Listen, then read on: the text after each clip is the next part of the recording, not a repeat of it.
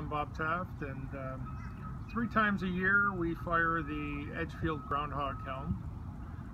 It's called the groundhog kiln because basically the old ones used to be dug into the sides of hills. You get a small hill, you dig in, naturally lined with clay.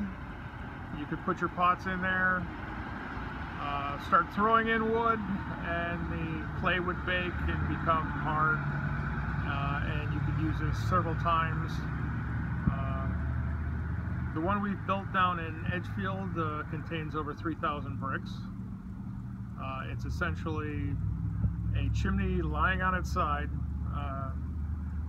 There's about 20 feet of space for the pots to go into. There's a front firebox that's approximately 5 feet wide,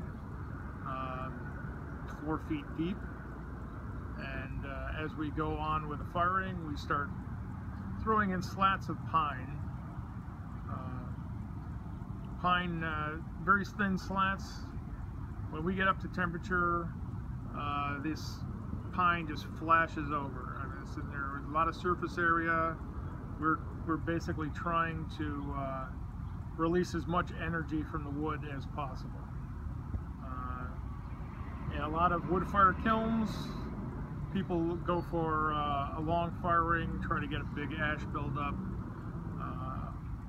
Our style of firing, we want to get as hot as possible, as quickly as possible. So it becomes basically a zombie walk as we continually rotate around, grab wood, bring it up to the front of the kiln, put it in. By the time you get back again, the wood you put in is already flashed over and gone. The old-time glazes that we use are reminiscent of the Edgefield alkaline stoneware glazes. You get these nice greens, basically from iron content that's in the glazes. The kiln itself takes us about 8 hours to 12 hours to fire. Then we have to wait at least 4 more days for it to cool down. We finally unbrick the opening. We get in there, there's still some embers glowing in the firebox. Getting on the wear bed, you can only stay in there for a little bit as we're handing out still hot or warm pottery. And you never know what you have until it's finally out in somebody's hands. I mean, sometimes you have a beautiful pot that's stuck to something, so it doesn't survive. And other times you get something that you didn't think was going to be that good, and it turns out wonderful just because of the spot it was in the kiln. It just got the right amount of heat.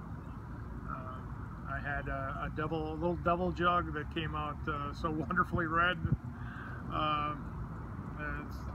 It's just amazing what you can get, and but the thing is, you never know until you actually pull them out, and that's one of the more exciting aspects. And people can see that on Saturday morning at 9 a.m. They can actually handle the pots and feel the heat that we managed to put into them.